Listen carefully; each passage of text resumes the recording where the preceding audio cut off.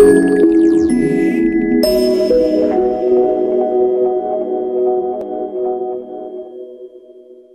this video I'll be unboxing the Corsair HX650W power supply. This is one of Corsair's highest end power supplies, 650 watts but available in other wattages as well, and it's modular, so that's good, so you can add and remove the cables as you please, allowing really good cable management in your case. And it weighs, you can tell how good it is, it weighs an absolute ton. Okay, so you can see it's 7-year warranty, and Corsair's warranties are really good, so if anything goes wrong you can return it, but these things are extremely reliable, they'll last for a very long time. Modular as well, that's probably the same in different languages, can't speak any of them. So on this side we can see the modular connections you get. This is all the connectors. So you get an ATX 24 and 20 pin compatible, so you can remove the 4 pins if you want to use it on a 20 pin board. You've got your extended power for your motherboard, one of them. 4 PCI Express 6 pin and 8 pins, that's really good, so you'll be able to run your SLI and Crossfire on that. So it'll break off at the end to give you 6 pin or go on for 8 pin. 9 serial ATA connections, that's really good. 8 4-pin Molex connections, which are still useful, and 2 floppy connections, which you're not going to be running a floppy drive, but there are some other little peripherals that do still use these. On the back of the box, this thing is really heavy, it's killing my finger. More information about it, more stuff there, just pictures, stuff like that. So it's a really good supply, and it's just really good. Oh, it's heavy. Here's now, let's open the box and remove the supply. So, up, boom. There you go. The first thing you get is a set of 4 black screws. So that's nice, it's a black power supply, so you can use black screws to install it, so that matches. A little bag of cable ties. That's good for managing wires in your case. With a little Powered by Corsair sticker. A user's guide. You probably won't really need one for a power supply, but it comes in handy if you don't really know what you're doing or you've just not really done much with them before. Big bit of foam here we'll look under in a minute. So this is the power cable. It's quite a beefy power cable. Pretty thick. Moulded plug on the end. And there, so that's quite good. Down here you've got this little bag here, which contains your modular connections. We'll look at them in a minute. Now let's look at the actual supply. So it's under here. Tip that foam off, and that's power supply there. So it's a nice heavy supply, but it's also not too big. So this will fit in the majority of cases that take standard ATX supplies. Some smaller cases do have issues fitting long supplies, but this should be okay. So that's your power supply there. Let's put that there to lay it down on. It's heavy. So here you've got, turn it the other way around. You've got a sticker there, more information about it, just not information, just decorative really. Nice bit on the back there. Same on the other side, and that's good. But what they've done that's really clever actually is, in a case you'll either install the supply this way, or you'll be installing it this way. And what they've done is on one side they've put this different way around on either side. So whether you have it this way in your case or this way, this text should always be the right way up. So that's a really nice feature that I've not seen before. I didn't expect that. Okay, so here's more information about the supply. You probably want to pause the video, possibly put it into HD so you can see that. But you can see how high quality the supply is. They have 624 watts on your 12 volt rail. So almost all this power of the supply can be pulled through the 12 volt rail, which is a really key feature of a powerful supply. 170 watt on the 3.3 and 5 volts rails, also very good.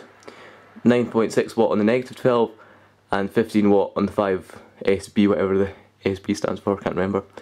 So that's really, really good. So it just shows the sort of power that this supply has, and it's really killing me how heavy this thing is.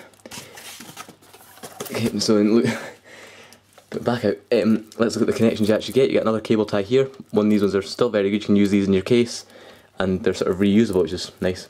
So I'll leave them on just now to look at what we get. So what you get supplied is you get this, which is your motherboard auxiliary power. So you can either have it sort of as 4 pin, which I'll just use one of them. If you've got a 4 pin board, but they go together like that, and you can use them as an 8 pin as well. So that's good. You then got your ATX 24 pin connection, and if you're using an older board that only uses 20 pins, they just break off somehow, like some way that they will. There, yeah, you can just break that off if you want to use it on an older board. So they just snap off, and it can be used on an older 20-pin board, or just clip back on it. So it's quite good. You can just do that if you've got an old board. Okay, and then here on the back of this, I didn't show you this. These are where all your modular cables plug in. So you've got some of these and some of these. Different cables will use different ones. Just out of the way. And now look at the modular cables. So they come in a really nice little Corsair branded bag. Velcro on it. So you can use these to store, you know, any other, even other cables you're using in your build, as well as the modular cables you don't use. So first one out the bag is a serial ATA one. So you've got 1, 2, 3 serial ATA. So in this you've got 3 serial ATA plugs, and then this is just the modular connection to the supply. So 3 serial ATAs on that one.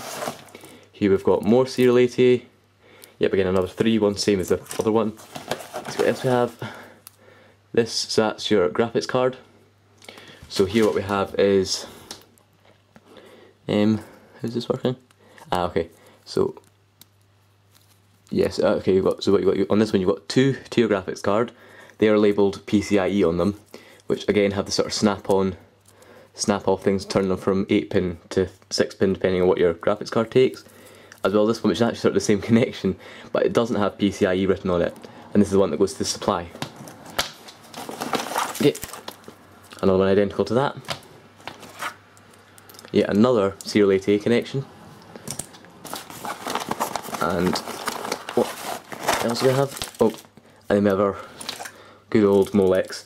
And what you can see here is, trying to show this, is these have these little sort of bits on them that you can sort of squeeze. They sort of squeeze in and out like that. And as you can see, when you squeeze that, the little bit here slides over the connector. And it means when you've got it plugged into a drive, you can actually squeeze this and the connector sort of pops itself out, which makes it you're not having to pull and wiggle with the cable trying to get it out. Okay, and the other thing I've just suddenly occurred to me is these cables are flat, which makes a really big difference for cable management. It's so much easier.